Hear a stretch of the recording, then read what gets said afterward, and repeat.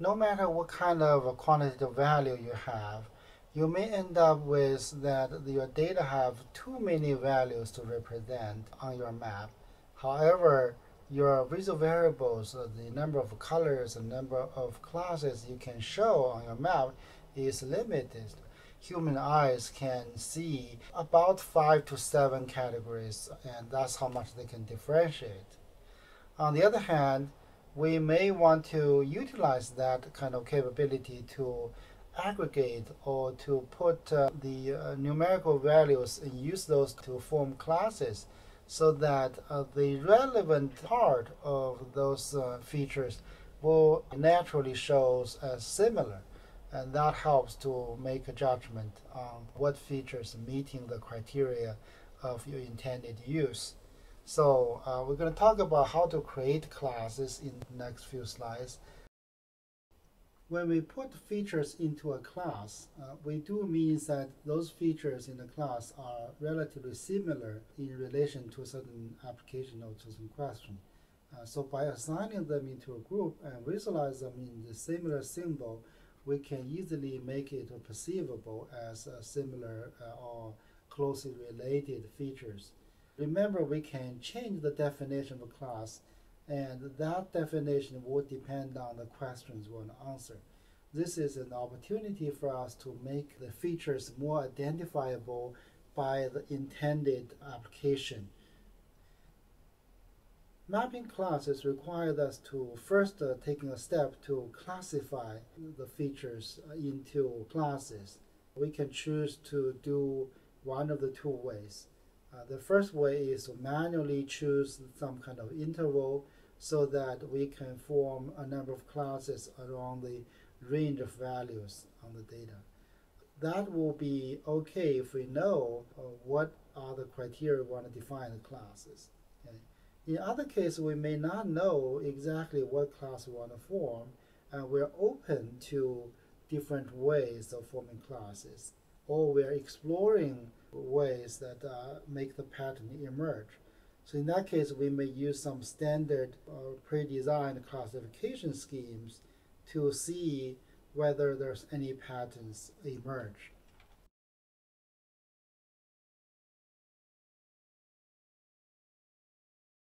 A class can be defined by specifying the upper and lower limit of the attribute's value. If we want to make the class meaningful, we can manually specify that so that we will be sure that the range of values captured in one class. This kind of manually describing or defining classes applies to the cases that you really know exactly the criteria you're going to apply and you know the specific kind of value range you're looking for. For example, the percentage of forest cover map on the left shows that anything that have less than 50% of the coverage, we know we want to do certain things. Okay? And any area that have higher than 85% of the coverage, we basically classify them as pretty good. So all these are meaningful categories. Well, in this case, because we know what we look for, we can easily define those class limits. The one on the right shows the map of average number of people per household in each of the area. One way to make sense of this to compare the use national average as a value that others can compare to. We can classify those census tracts as the tract that have the average number of people either below the national average or above national average, and those bring up the meaningful categories.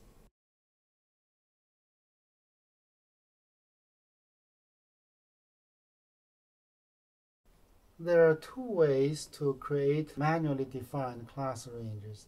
In ArcGIS, you can find the classification dialog where classification scheme is available from the symbolization tab of the layer property. If you choose the manual and you give the number of classes you want to create, the ArcGIS will create the number of classes as initial breakpoints, And then you can move the breakpoints. You can select any of the points and move either left and right to change the break value. But if you want to be precise on what exactly the break value you're going to use, you can also type in the break value on the right side of the dialog. So you see there's a sub-panel called break values. You can directly type in. One of the suggestions we have is that you should use easy to understand numbers as much as you can. By that, I mean the break value should be simple. For example, if you can break the value at 300 and you will prefer to do that than making the break value to be 299 because 300 is much easier for people to grab on. An alternative way to define classes is to use the percentage as the breakpoints. For example, if you have 100 things form groups, you can define, for example, 5% of the lowest becomes one class, and from 5% to 10% become another class, and from 10% to 40% become the third class. So the breaking points will be defined as percentage. This is shown on the right-hand side of the dialog box.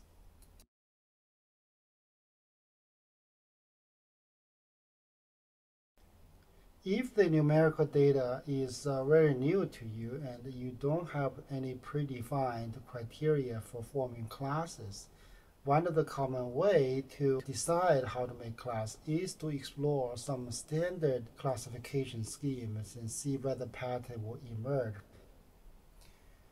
The common strategy is to try multiple classification schemes and see which one actually allow the patterns to emerge.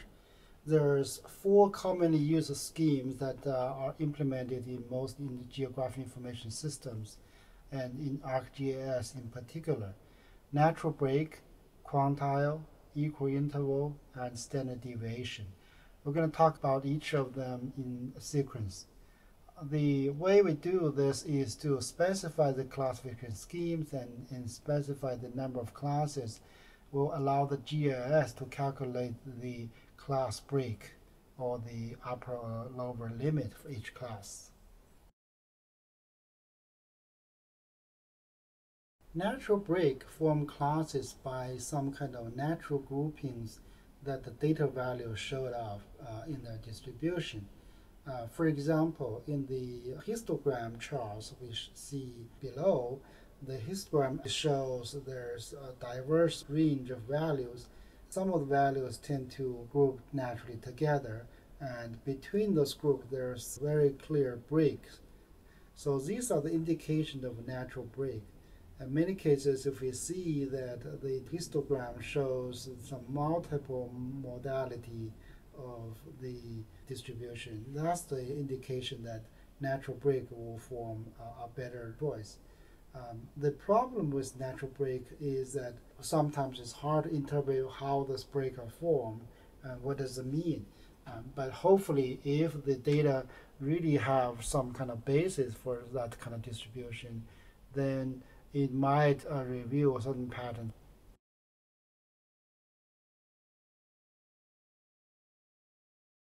The way the natural break as a classification scheme works is that whenever the system is given a set of values, it will first form a histogram and then pick up the class break that will form the best similar values. So they're going to choose a number of seeds value and then try to put groups of other values around those seeds.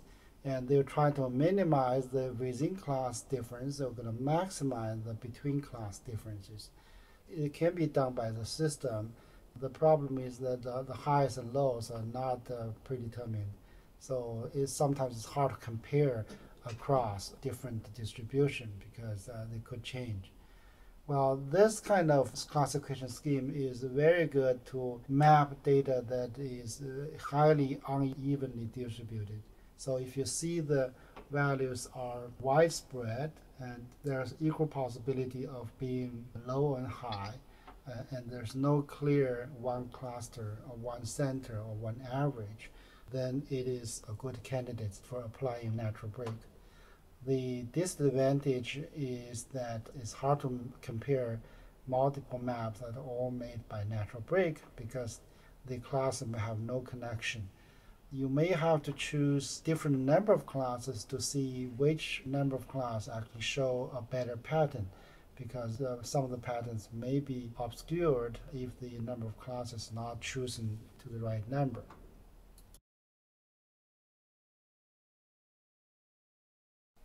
The second popular classification scheme is called quantile. Quantile classify values by the group so that each group has same number of things. So for example, if you want to form 4 groups for 100 things, then each group will have 25 things. For example, the map below shows the population by block group, each area representing a block and the color representing the population count. By using quantile, each classes occupy approximately the same number of areas, and you should not see any dominance of one color or one type of areas. For this particular distribution, we see that the breaking points depend not only by its value, but depend on the ranking order of a particular area among all the areas. The way to classify features by quantile works like this. First, you order the features by the attribute value from low to high and form a rank list. And then you figure out how many features in each class by dividing the total number of features by the number of classes you want to form. For example, if you have 12 features in your data sets and you want to form 4 classes, and each class should have 3 features. Sometimes you may not have the whole number, but you can approximate that. And then the rest of the job is just to go through the ranked list and assign each of the features to a certain class. So you start with the first class and pick up the number of features from the first class until the class is filled, and then you start to fill the second class and third class. Let me explain the process through an example. Here we have 12 numbers, giving them in the random order.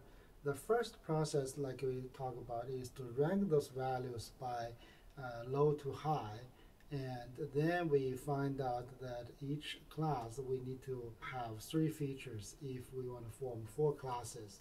The first class, class 1, will have the first 3 features, 1.5, 1.2, and 1.9. And class number 2 will have 3 features, 2.4, 2.4, and 2.5. Class 3 will have 2.6 and 3.0 and 3.5, etc. Maybe adjacent value may or may not be put into similar classes. For example, the feature take 2.5 and 2.6. There's only 0.1 difference. Actually, the 2 features become totally different classes. This method is very good at comparing things that you would like to have roughly similar size. The disadvantage of this method is that features that have close value may end up with different classes. This could be a bad thing if maybe exaggerating some of the difference, which may not be there. So just be careful on the potential negative impact.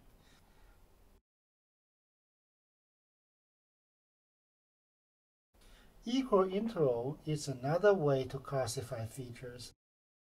We do not look at the distribution. Instead, we just look at the range of the value that the features to distribute over that X, and then divide the value range by the number of classes. Mapping by equal intervals allows us to see how the features are distributed across different sub-area of the value range. The map below shows the population by census block and use the equal interval as a classification scheme. Now we have 5 classes, And what you can see is that there's a dominant color of yellow, which means that there's more features in that category. And those features that tend to be on the extreme of this value range are fewer. And this actually helps to highlight those extreme values. For example, those values are above 80,000 are very few. There's two or three of them. And it's very clear to the audience that they are outliers. In order to calculate the class breaks for the equal interval classes, what you do is to figure out what is the highest value and what is the lowest value to figure out the value range. And then you divide this value range by the number of classes you want to form. And that will be the upper and lower value of each classes.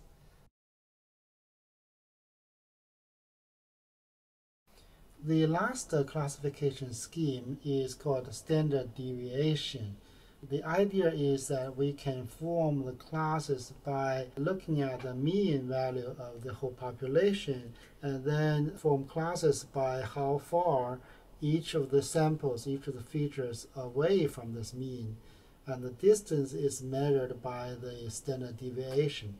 So you can have a class within one standard deviation of the mean, two standard deviation around the mean, or three standard deviation around the mean. And sometimes we can actually form classes using half of the standard deviation instead of the full standard deviation as the breaking points. In the example we show here, the population by census block, and then there are certain blocks actually deviate from that average by one standard deviation or two standard deviation. So this gives you a very good idea of the central tendency and the spread. So please review if you forget the idea of means and standard deviation and variance. We mentioned this concept in lecture 3.